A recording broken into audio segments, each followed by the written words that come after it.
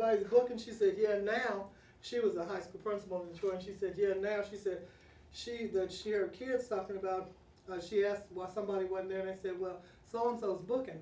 And she was saying, booking? Like that means. But they were talking about studying. Now she said the kids say booking when they're talking about their studying. Oh, wow. And she said, so it's just something how words change. She said, because when they said he was booking, she said, booking? Where he going? You know, she, yeah, yeah. So it's just funny though, but it's funny that you, because you're much younger than me, that you still remember booking. That is when you I working from the keep police. I got an old song with her. I know, that's what I always tell my daughter, she's been here before. Mm-hmm. Okay? And then times 1.5 is a formula. That means if you do this, this, and that, you're going to come up with the answer. And it says that if you multiply pi times the radius squared times the height, you're going to get the volume of that cylinder.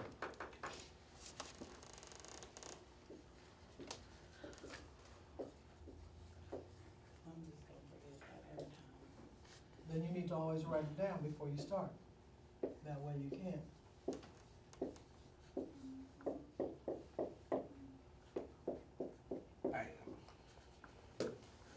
And if they say to the nearest, what? To the nearest cubic inch, how many would you have? One. One. So 1 cubic inch would be the answer. They want you to round it off to the nearest hole. There is no hole over here. This 7 will tell us to round it up to 1. Right now it's 0. Oh, that's right. You don't have any holes. See? So they're asking us to round it off to the nearest hole. You'd have 1. Question back there. I guess I don't understand why the decimal, whenever you multiply, Okay, when you multiply decimals, and we'll get in that 2 weeks from now, we'll start that, but decimals, when you multiply, you count the number of places you have after the decimal in your problem, and you have to make sure you have the same number of numbers after the decimal in your answer. So we have 1, 2, 3, 4 decimal places in our problem. I had to count and have 1, 2, 3, 4 decimal places in my answer. Because what's happening, you're multiplying here 100th times 100th. You see? And so 100th times 100th will give you 10th, 100th, thousands, 10 thousandths. So it had to end up being 10 thousandths. And so then I multiplied it then times 1.5. So now I have 1, 2, 3, 4, 5 places in my problem. I had to have 1, 2, 3, 4, 5 places in my answer. Because now I'm multiplying 10 thousandths times tenths, which will give me 100 thousandths, which is what you get there. In other words, if I broke this into the fraction that it is, that says 3 and 14 hundredths times 16 hundredths. That's what this says as a fraction. 3 and 14 hundredths times 16 hundredths. I have to change this to an improper fraction. That will be 314 hundredths times 16 hundredths. Okay? Then I'd have to multiply 314 times 16, which is what I did to get 5024. I get 5024. Then I'd have to multiply 100 times 100, and I'd get 10 thousandths. 5,024 10 thousandths. That's what this says. 5,024 10 thousandths. It's just easier to do it by counting than by changing them into fractions and doing all of that. But it says the same thing. So you take care of the, when I multiply, when I just did my numbers and multiplied and got the 5024, I didn't even take into consideration these decimals, see. I acted like it was 314 times 16.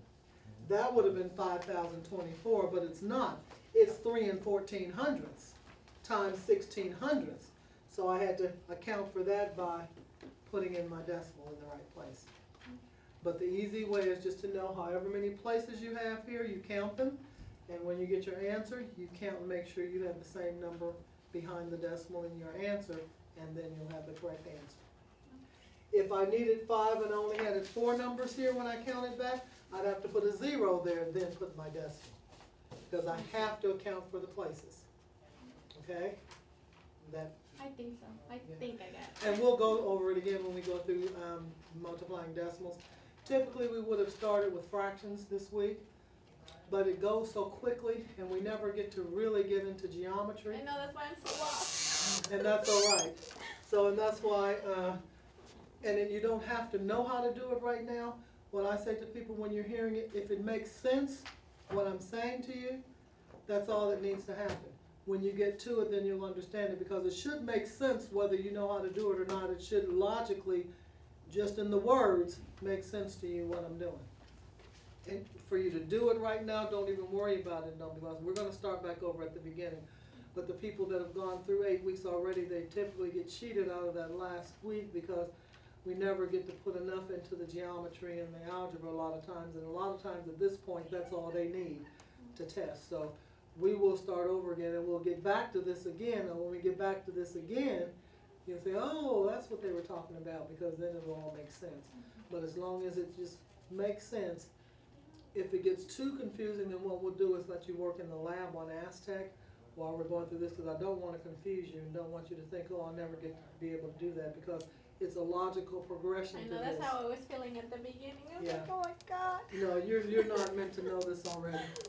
Okay. And I thought that I would have said that in orientation, but don't worry about that. Ask questions, a dumb question is one unasked. That's right. But a lot of it, like I said, at this point, you're not expected to understand. We're reviewing some of what we've already gone over.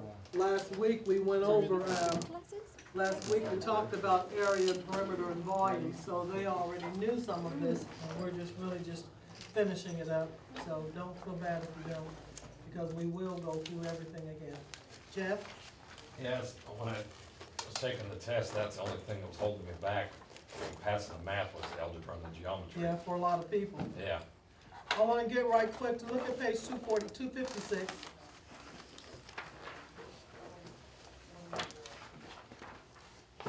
For those of you who don't have a book, I'm going to make a copy of 257 for you to work on tonight and do.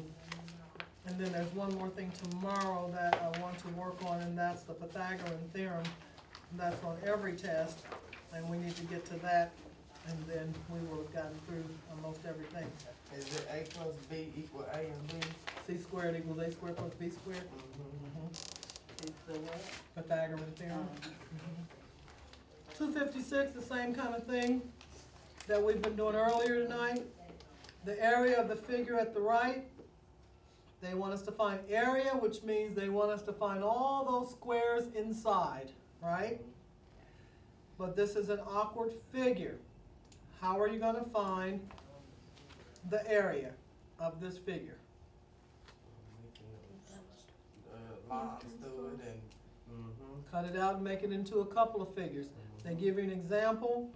They went straight across. And they're going to find the area of that big rectangle at the bottom, the 10 by 12. Then they're going to find the area of the 3 by, how do they know what X is up there? What does that space up there equal? What? They subtracted 8 from 12, you see? The entire line down there is 12. It says from there to there is 8, so from there to there has to be 4 to make up 12. Everybody follow that? So now we have a little rectangle at the top, 4 by 3, and we have a big one at the bottom, 10 by 12. They figured the area for both and just added it together. Make sense? Doesn't make sense? Okay. If I want to find the area of that big space there,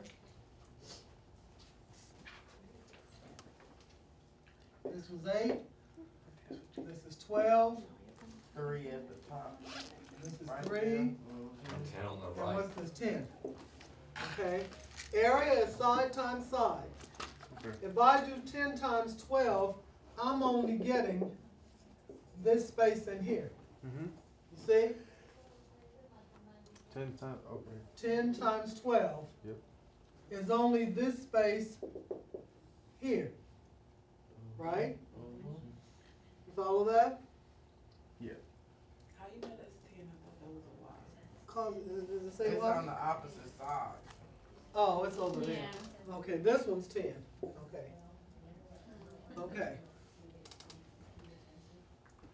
And this 10 is for this whole thing, Mm-hmm. okay? Right? Mhm. So if I did 10 times 12, I'm getting all of this. See what I mean? If I do 10 times 12, I'm saying that it's 12 all the way this way, and it's 10 all the way this way, but it's not 12 all the way this way because this space is empty, right? 7, Y equals 7. So I could figure it several ways. I could figure this whole thing and get 120, right? But that would be this whole thing. I need to subtract this empty space out of there. The empty space is 8 times 3, right? If I subtract 24 out of there, I should get what's left over. Right? Make sense? What did you subtract? I subtracted this space here, that's empty. 8 times 3. Okay. 24. That's that one there. Okay? Or I could have said, okay, I'm not going to do all the way up to there. Let me just do to here. How tall is here to here?